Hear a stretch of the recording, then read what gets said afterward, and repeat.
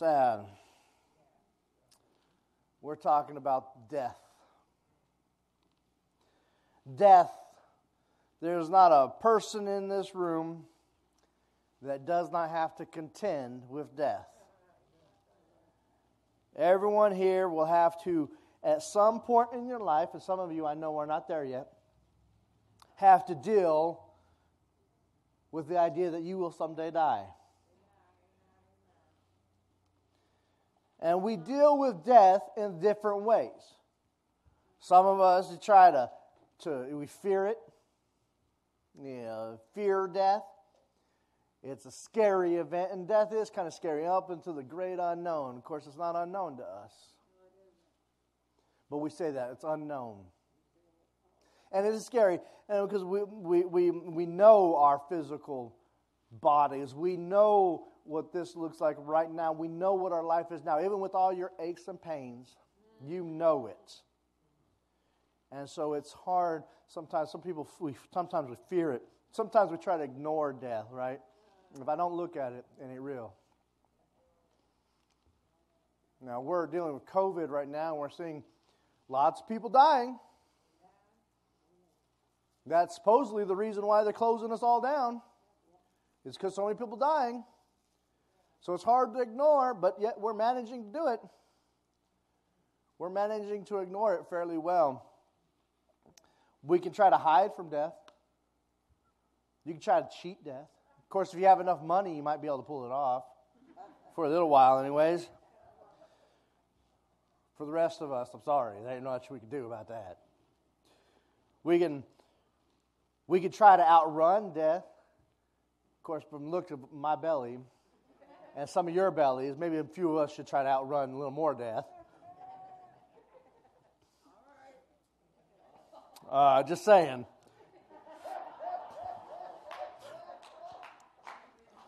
But we all face death in different ways.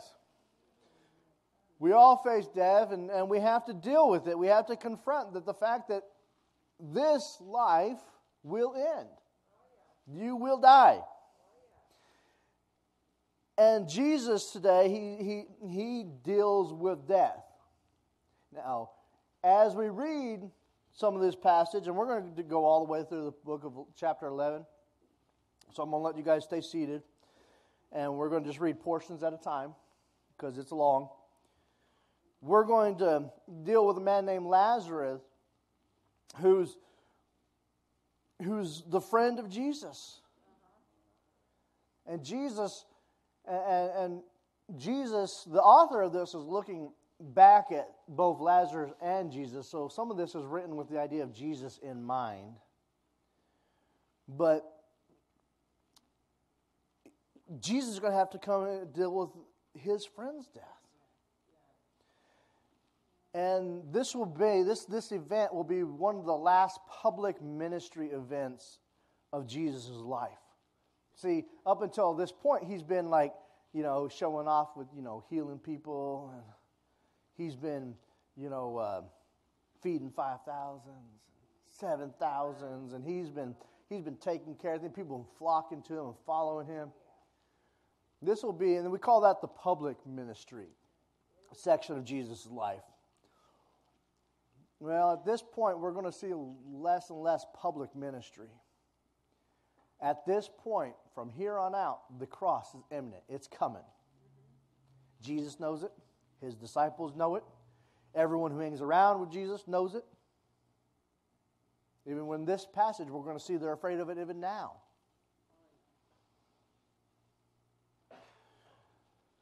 The cross is coming. But we're going to deal with death today and the death of his friend Lazarus. Before we go any further, I want to stop and let's pray. Father God, I praise you today, Lord. I thank you for your wonderful blessings. I thank you for the gift that you have given us, that you have able to just lift us up. I pray that you just focus on you, Lord, that you will help us to hear what we need to hear right now. In Jesus' name I pray, amen. Why don't you see if the door is unlocked? They need in. Sorry, all right. Lazarus, we got to say it in Texan accent. Lazarus. Now, we've already seen Mary and Martha, right? We had that sermon. Mary and Martha, friends of Jesus, they have a brother named Lazarus. Now, Lazarus is very close to Jesus. He's not one of the disciples, though.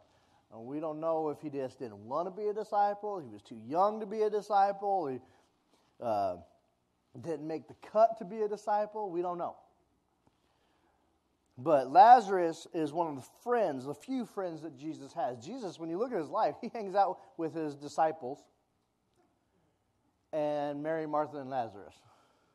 That's pretty much it. I mean, he doesn't have a lot of friends. And it will say that Lazarus is a man that Jesus loved. Now, before we read, I got to stop right there. You do know that we can have love without sex being involved. I got to say that. I think our society has forgotten that. You can love someone without having a homosexual relationship or a heterosexual. You can love someone without sex being involved in the situation. When it says that Jesus loved Lazarus, there is not a homosexual relationship going on between the two. Though you can read plenty of books that will say so. Because they forget that you don't have to have sex involved with love. So let's go ahead and read. I'm going to let you stay seated for this passage. We're going to go ahead and read 1 through 17-ish. All right. Now a man was sick, Lazarus from Bethany, the village of Mary and her sister Martha. Mary was one who anointed the Lord with perfume and wiped his feet with her hair, and it was her brother Lazarus who was sick. So the sisters sent a message to him, Lord, the one who you love is sick. When Jesus heard it, he said, this sickness will not end in death, but for the glory of God, so that the Son of God may be glorified through it. Now Jesus loved Martha and her sister and Lazarus. So when he heard that he was sick, he stayed 2 more days in the place where he was. That's how you show love. You just say put, right? Then after that, he said to the disciples, go to Judea again. Let's go to Judea again. Rabbi, the disciples told him, just now the Jews tried to stone you, and you're going there again? Aren't there 12 hours in a day? Jesus answered. If anyone walks during the day, he doesn't stumble, because he sees the light of this world. But if anyone walks during the night, he doesn't stumble, because the light is not in him. Then he said this, and they told him, our friend Lazarus has fallen asleep, but I'm only on my way to wake him up. Then the disciples said, hey, Lord, if he has fallen asleep, he will get well. Jesus, however, was speaking about his death, but they thought he was speaking of natural sleep. So Jesus told them plainly, Lazarus has died. I'm glad for you that I wasn't there, so that you may believe. But let's go to him. Then Thomas, called Twin, said to his fellow disciples, let's go too, so that we may die with him. When Jesus arrived, they found Lazarus had already been in the tomb for 4 days. This is one of those passages. So Jesus is out teaching, out in his public ministry, doing his thing. And a runner comes and finds him. They don't have a mail system. They can't call him on the telephone. They don't have Skype. You got to have a runner. So a runner comes and finds Lazarus. And finds Jesus. Tells him, Lazarus is dying. Now, some simple math here. It takes probably about a day for the runner to find Jesus. That means it's going to take about a day for Jesus to get back to Bethany. And he sits and waits for 2 days. So that means Lazarus, who's been according to verse 17, we know that Lazarus has been in the dead for 4 days. So that means the runner left, and Lazarus died just about right after the runner left. Imagine the guilt of that runner, right? Man, if I'd just been faster finding Jesus. Jesus hadn't sat for 2 days. Now, did Jesus know that Lazarus was dying? Probably. In the Bible, we see that Jesus is fully God, he's fully human, and he did give up some of his knowledge when he became fully human, willfully gave it up. But we read the scriptures, and other places in the scriptures, it seems like Jesus knew this kind of stuff was going on. And so he probably knew that Lazarus was dying. But he didn't rush to Lazarus. That's what we would have done, right? You know someone's dying, and I'm going to be by your side. Jesus is out preaching and healing and teaching, and he doesn't rush there. In fact, when he hears about it, he sits for 2 more days.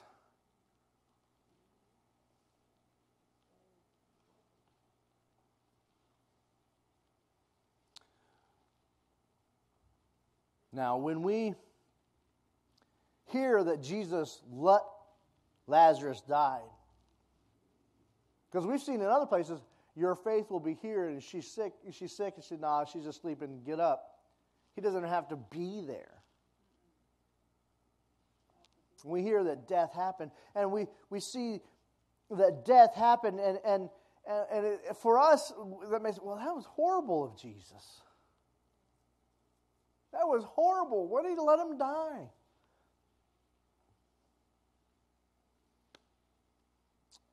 Because we often fight against death. We don't like the idea of death. We think death is the enemy. But if we read our scriptures, we know that death is not the enemy. Death is actually a gift. See, Jesus, when God made the world, he made it good. He created man, and he called it Tov Ma'od, which means very good. And he offered Adam and Eve, you read your scriptures, he offered them a choice, right? You can eat of this, I don't know, magic fruit. I don't know what it was. This fruit. And live forever. And then there was another fruit, right? There's 2 trees.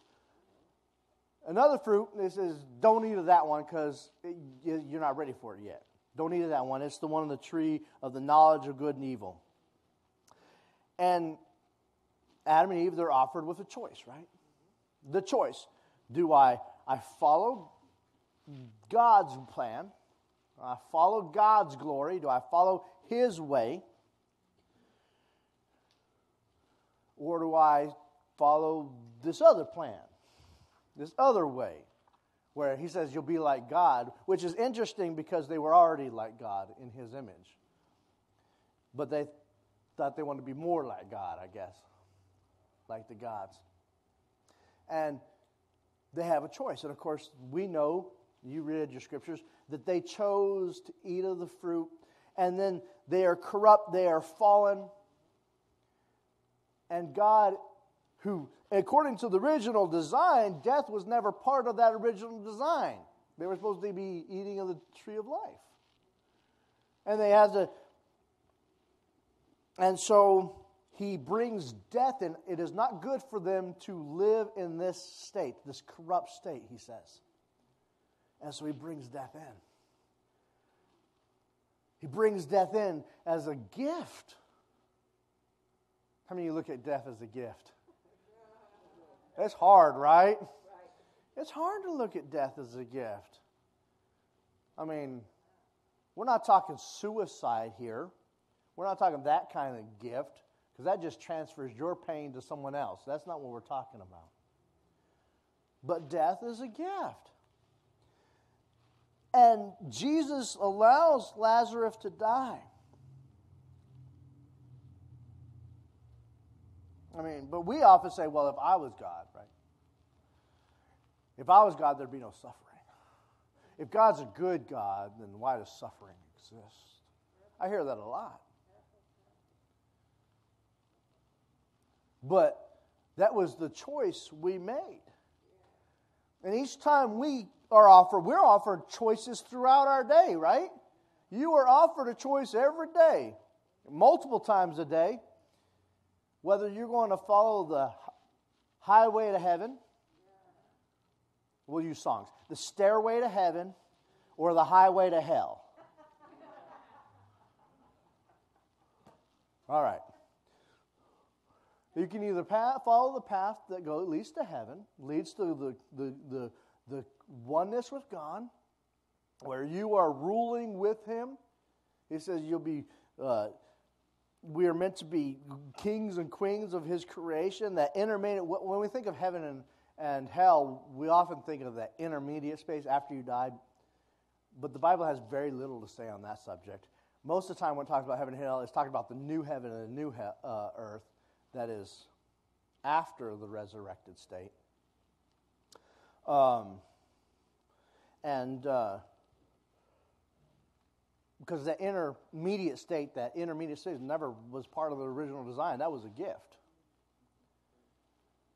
And Jesus let us make that choice, and God let us make that choice. So death is part of the plan, part of our life. He's part of our life. And Jesus came to give us eternal life. But Bethany, where Lazarus is about 1.5 miles from Jerusalem. Okay? So he's got to go to Bethany for the funeral. He says, let's go to the funeral. It's about 1.5 miles from Jerusalem. Now, the people of Jerusalem, the leaders in Jerusalem, it says the Jews in the book of John. That means the Sanhedrin, the leaders. They're trying to kill Jesus because of multiple reasons. They fear his religious upbringing, right? But also they fear the Romans. The funeral at that time, Jesus can't just sneak into Bethany. You think rumors fall fast here? We have TV to distract us. Funerals at that time are very public events. You have a funeral today, you might, only if people know you and know that it's going on, or you might put it in the paper and people might know about it. It's a very public event in that time. Formal, at the time you died, you were buried that day, because in the Jewish world, you're not allowed to be embalmed. That's not how that works. You couldn't be burnt. You had to be buried. So you would start to stink. But formal mourning lasted 7 days. 7 days. You were buried, and then you started mourning, and women would gather and weep and wail. And if you had money to show off how wealthy you were, you could even hire professional weepers and wailers. So how many of you got your weepers and wailers all lined up for your funeral? All right. Now, we do know Lazarus is fairly wealthy, so they may have had some professionals. That was the thing back there. And so when Jesus decides to go, he's taking his life at risk. He's taking the disciples' life at risk. He's saying, we're going to go. We're only 1.5 miles from where the people are that want to kill us. And it ain't going to be quiet. People are going to know that Jesus is showing up. Jesus has been going around claiming to be God, and that's going to get the religious people all fired up. Even Paul might have been one of these people. We don't know that, but Paul may have been one of these people. But on top of that, when he's getting people riled up, the Romans, who ruled over Israel at the time, they have what's called the Pax Romana. You can pretty much do whatever you want as long as you don't break the Pax Romana, the Roman peace. And part of breaking the Roman peace would be starting a new religion. Well, if you're not Jewish, which they were trying to be, just reform the Jewish world, but people were already starting to break from the Jewish. They were afraid that the Romans would come down and accuse them of breaking the Pax Romana and come and wipe them out, which they will happen to the Israelites in AD 70. Jerusalem will be destroyed along with the temple. That's when the second temple period ends. But they're afraid of this. And so when Thomas states, let's go die too, he's not saying let's go commit suicide. He's saying we have a choice. We can either let Jesus go by himself, and he's probably going to die because everyone's going to be there, no. Or we can go with him and die too. He's not saying let's go commit suicide. He's just saying we're not going to go die with Lazarus. He's saying, hey, very realistic, we might go die too. Now, this is a choice he has to make. I think it's interesting because, the writers of this, the writer of John, wrote this after Jesus' death. So they already knew what happens at Jesus when they wrote this. It's interesting that as Thomas says, let's go die too, we already know at the end of the story, the disciples weren't there. They didn't go die too.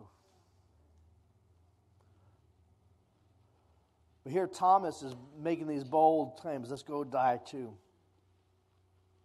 And so Jesus waits 2 more days for the glory of God. This goes back to a well-known Jewish belief that the soul of a dead person remained in the vicinity of the body, hoping to re-enter it for 3 days. So once decomp starts in, that's when the soul, according to the early Jewish faith, was that it left. So in their understanding, remember, they didn't have the same kind of science, technology understanding we do now. So he had to wait 4 days.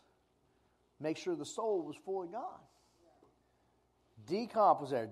Lazarus is really dead.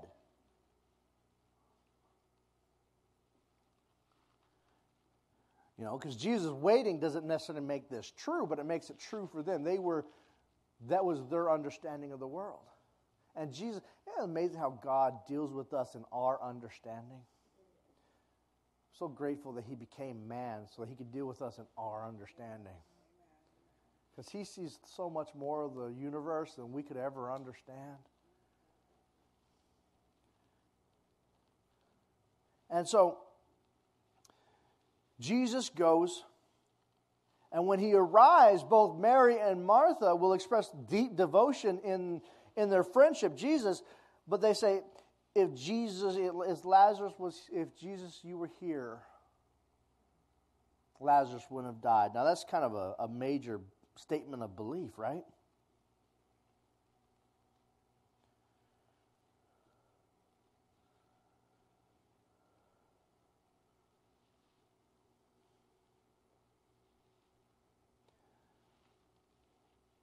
(21 through 27). So Martha said to Jesus, Lord, if you had been here, my brother would not have died. Even now I know that whatever you ask, God will grant you. Jesus said to her, your brother will rise again. Martha said to him, I know that he will rise again in the resurrection at the last day. See, Martha is already thinking about that resurrection time, the end of the age. A lot of you are thinking about that too. When you start getting older, I found the more time we think about the end of days. And she's thinking about that. She says, well, I'm going to have to wait till that resurrection happens at the end when the dead will rise. Same kind of hope a lot of you have. We got to wait. I got to wait. But Jesus is thinking a little different. Jesus needs to prove something. And so Jesus said to her, I am the resurrection and the life. The one who believes in me, even if he dies, will live. And everyone who lives and believes in me will never die forever. Do you believe this? She said to him, yes, Lord. I have believed in you. You are the Christ, the Son of God, who comes into the world.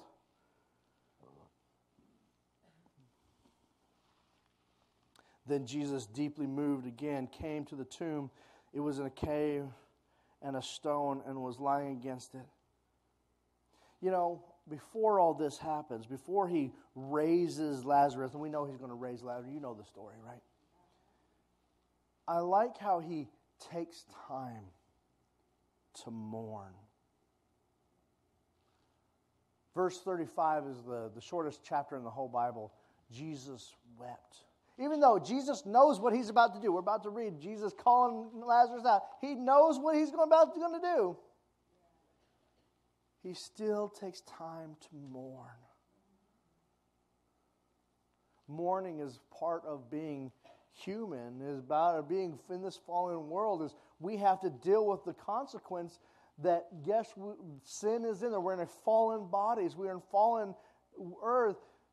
Death is a gift, but it still means we are going to have consequences. We're going to mourn for it. It's part of our life. We're going to have to mourn. Even Jesus, who knows, mourns. And he weeps.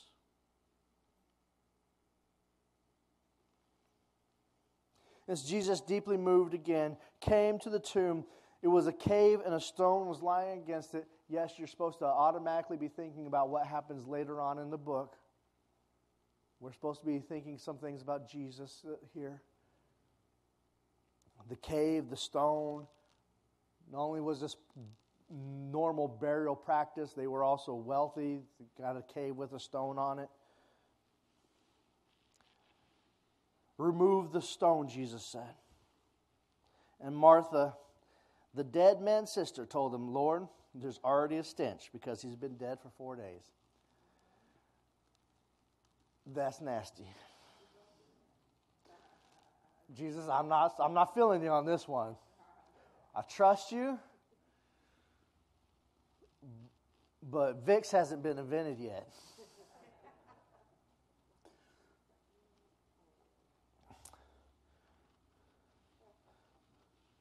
Jesus said to her, didn't I tell you that if you would believe, you would see the glory of God? And that's why he does this. We have to remember that he's not doing this because he, favors Lazarus above all else. He's not doing this to show off. He's doing it for the glory of God.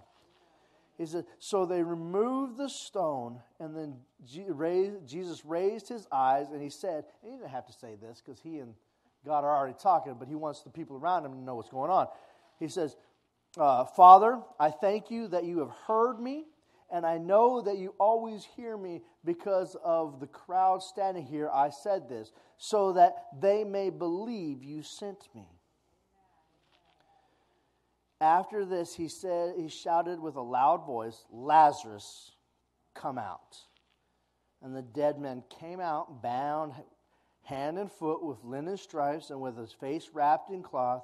And Jesus said to them, unwrap him and let him go. Therefore many of the Jews who came to Mary and saw what he did believed in him. Oops, wrong button. Now Jesus raised Lazarus from the grave for God's glory. It wasn't because he wanted Lazarus never to die, or because Lazarus he wanted Jesus to go first before Lazarus. Lazarus is going to have to go. I've always felt sorry for Lazarus. He got to do this again. Oh, I died once. You mean I got to die again?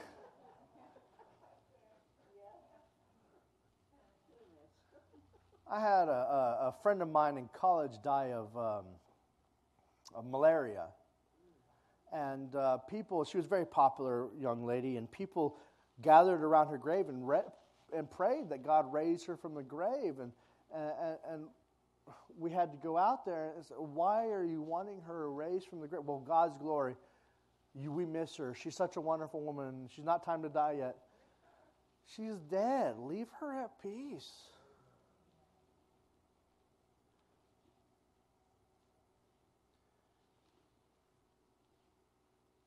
Jesus died on the cross to raise from the dead. But God here is making a point. He's saying, and it goes back to that passage we saw where he says, I am the resurrection and the life. Who believes in me will live even though he dies. Whoever believes in me will never die. See, they needed to see something physical. As the whole Bible, a lot of the Bible is about this. Something physical has to happen so we can understand the spiritual.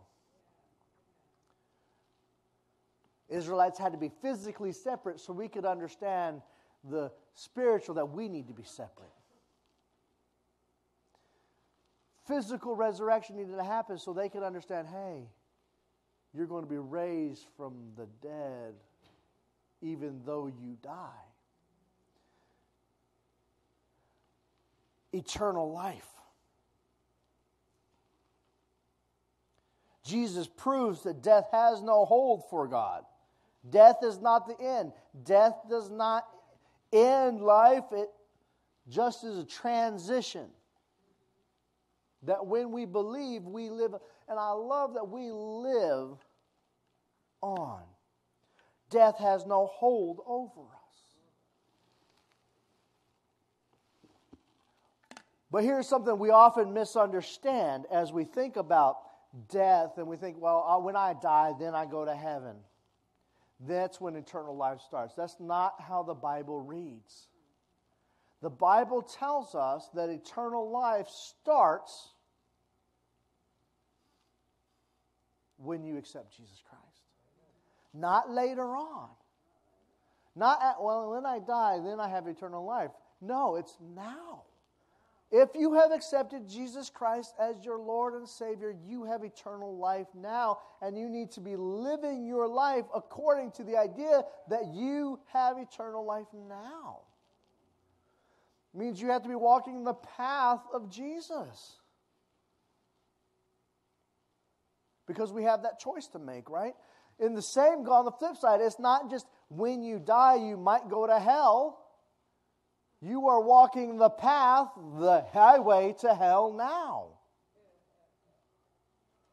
If you do not know Jesus Christ as your Lord and Savior, if you are choosing to walk away from Him, if you're choosing to follow the path that does not lead to God's glory, then you are walking the path that leads to separation from God now. And that's how He describes hell. It's about separation from God. And He uses all kinds of language like fire and a trash heap and war and darkness and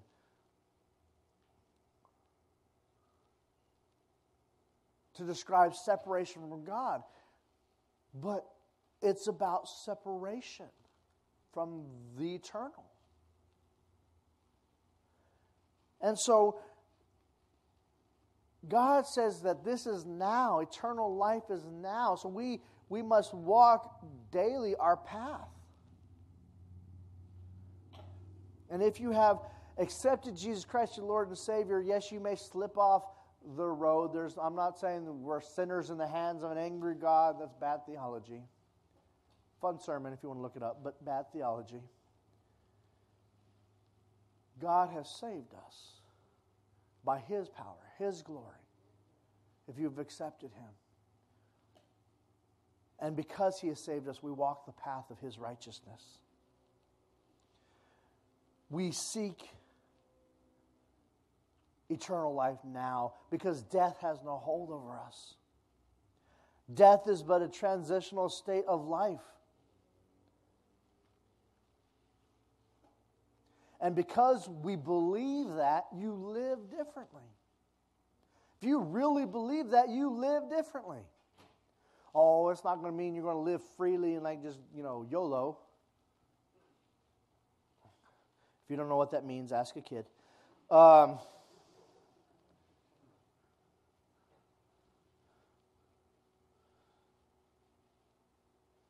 We live differently.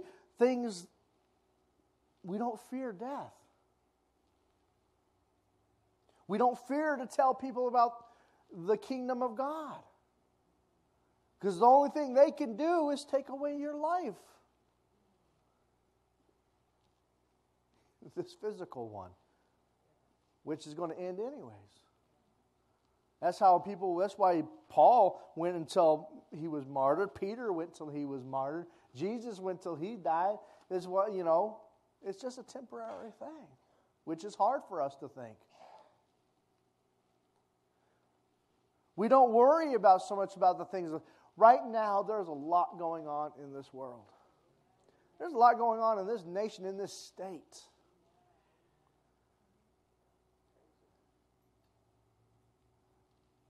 And we have things we can do about it. We can stand up for our rights. We are American citizens.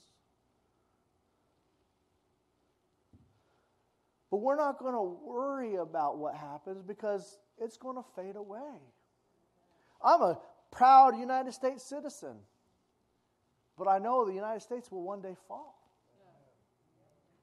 Because it was a system created by a fallen people.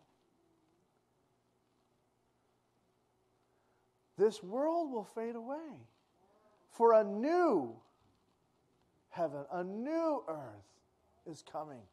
And so we don't worry as much about these things on earth that we have some control over and very little control over. You can't control whether you catch the coronavirus or not. You can help limit that by doing things. They're saying the mask help. Not getting into theological or political debate with you. They say the mask help. They say social distancing help. They say things, you could take steps to help with that. But if you're going to catch coronavirus, you're going to catch coronavirus. That doesn't mean you should just be like whatever. But it means you don't worry. Be safe, but don't worry. We have peace. You have peace when you are dealing with death. And I know some of you in this room are dealing with death. Someone in your life has just passed away. And you mourn. Rightfully so. Jesus wept. So you mourn.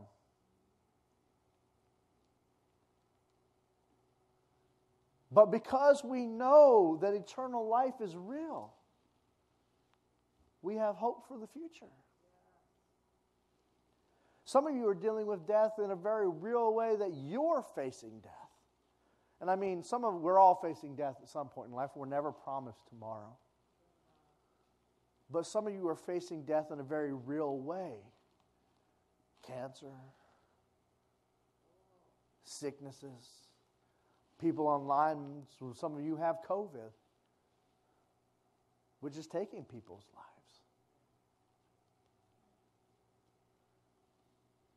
But we face death with the peace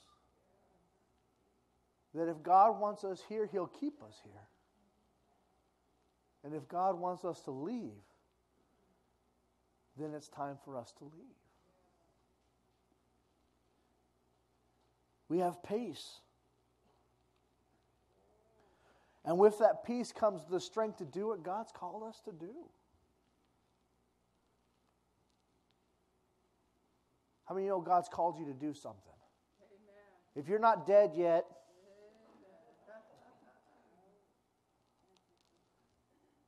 some of you are still walking zombies.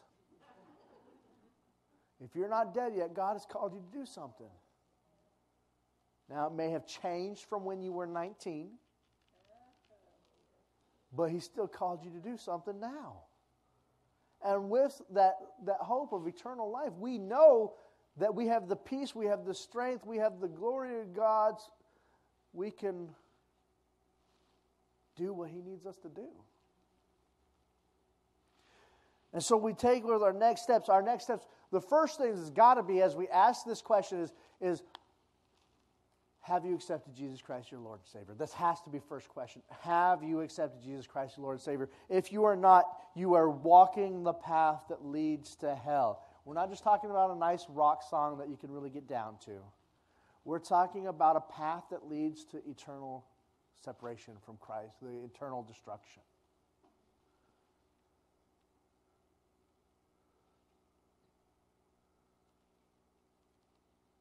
have you accepted his eternal life? If the answer is no, then obviously the obvious answer is you must accept Jesus Christ, Lord and Savior.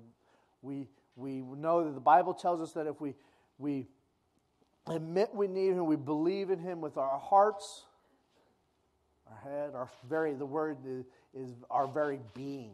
We don't have a good English word for this. It's more than just your head, it's more than just your heart, it's more than just your gut, it's more than just your soul, it's with everything that makes you you. When we believe in that, and we confess him with our mouth, we will be saved.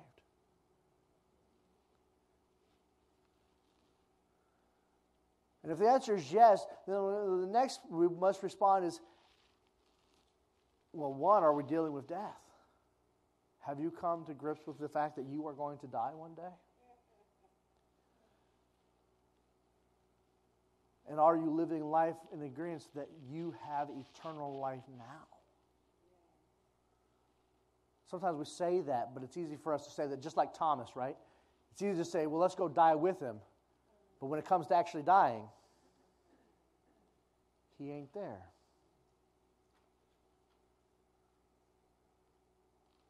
And when the rubber hits the road, are we following, we're actually living our life like we have eternal life?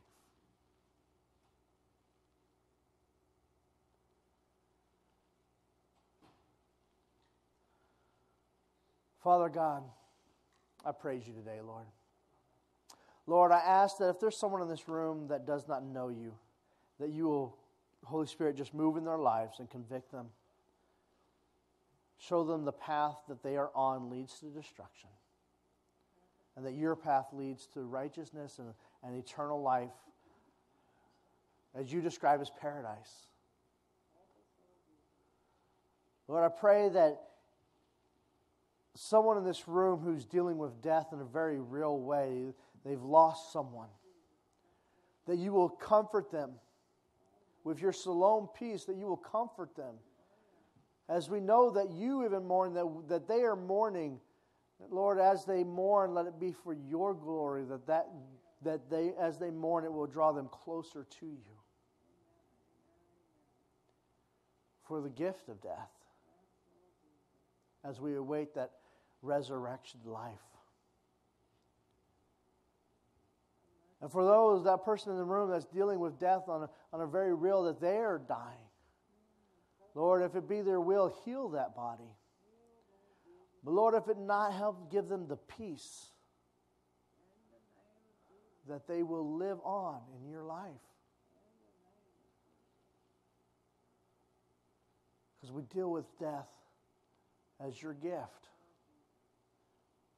as it leads to that everlasting life in your glory, with a new body and a new earth and a new heaven. And we praise you for that. We worship you. In Jesus' name we pray. Amen. We're going to enter a time of invitation.